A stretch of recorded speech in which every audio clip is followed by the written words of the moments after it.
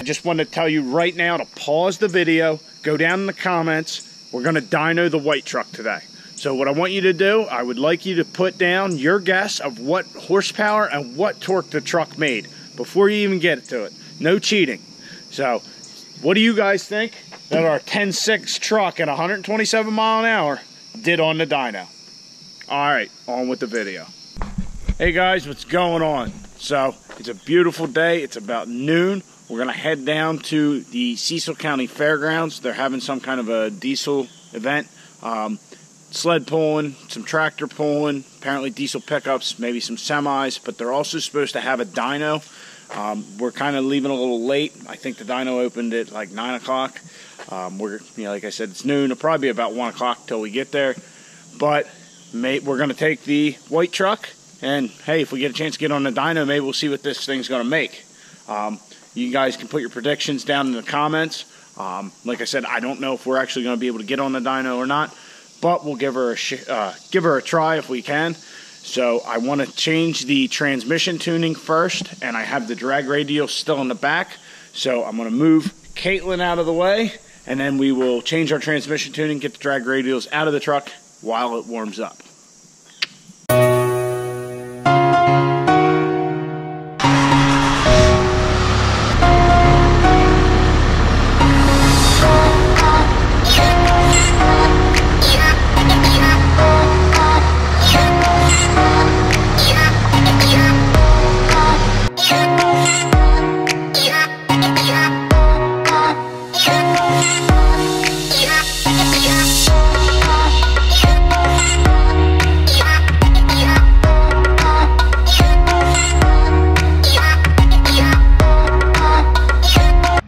Changed my mind already. I'm gonna go to hit up the local car wash since I'm in a rush, and as you can see, the back of the truck is actually fucking filthy.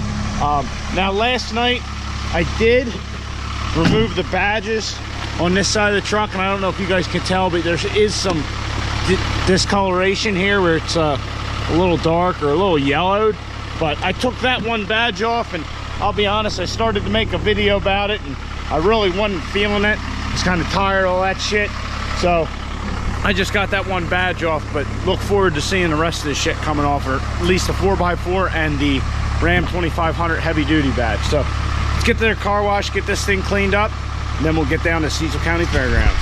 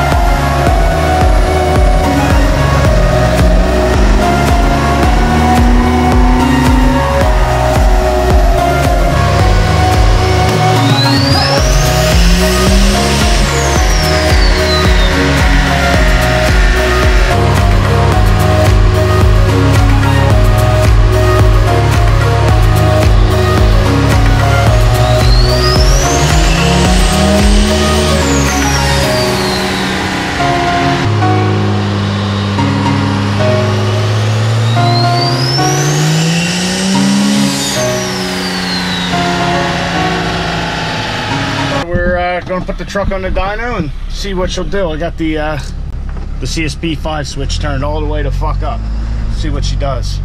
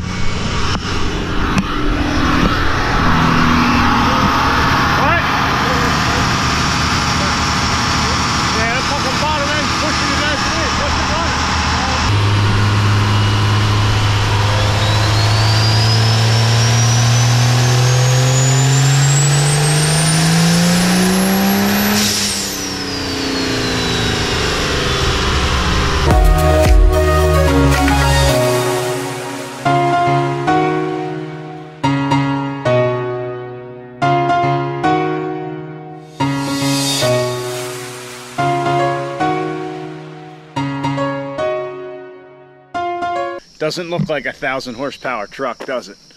I'm pretty stoked about the 1,000. I kind of was thinking that we'd probably be around the 950 area was my guess.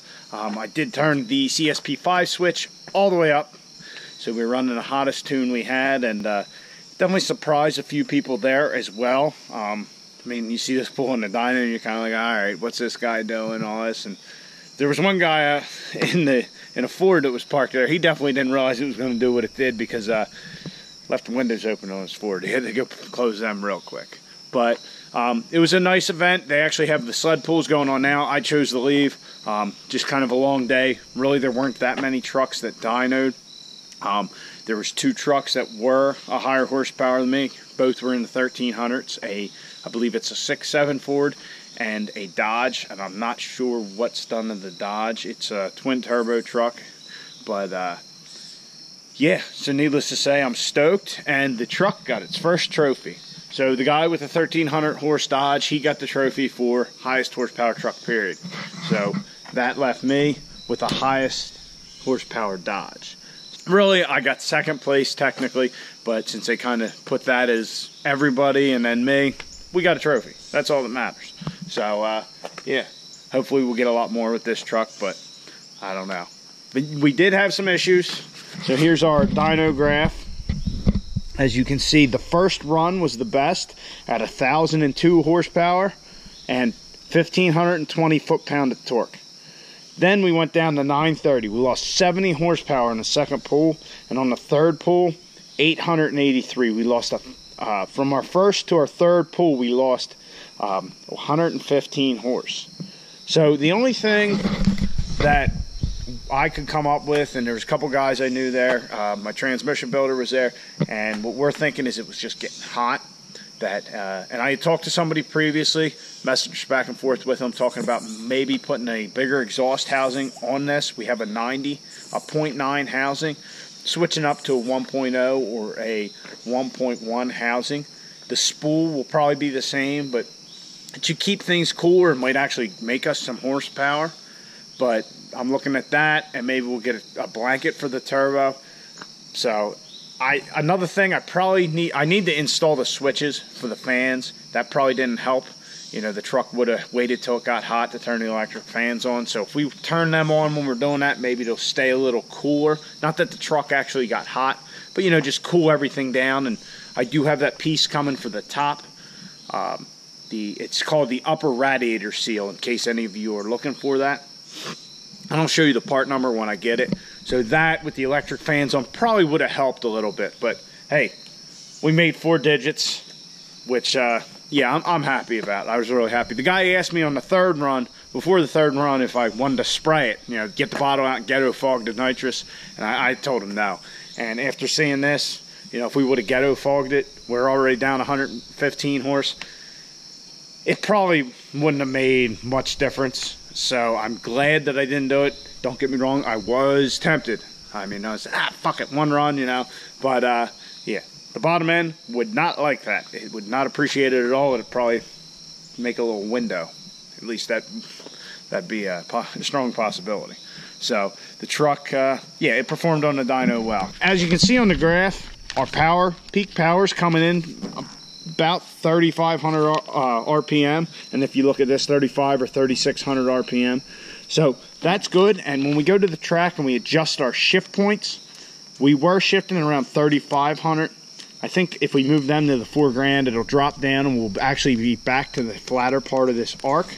So I think that in the lower gearing, changing those shift points will help us at the track. So that leads us to an issue. On the way home, I stopped at a buddy's house and, you know, I did a burnout when I left there because he was giving me shit about, you know, 1,000 horse truck, 10 seconds. He says he's never seen me fry the tires. I said, are you fucking kidding me? It'll fry tires at 60. Needless to say, a burnout was done.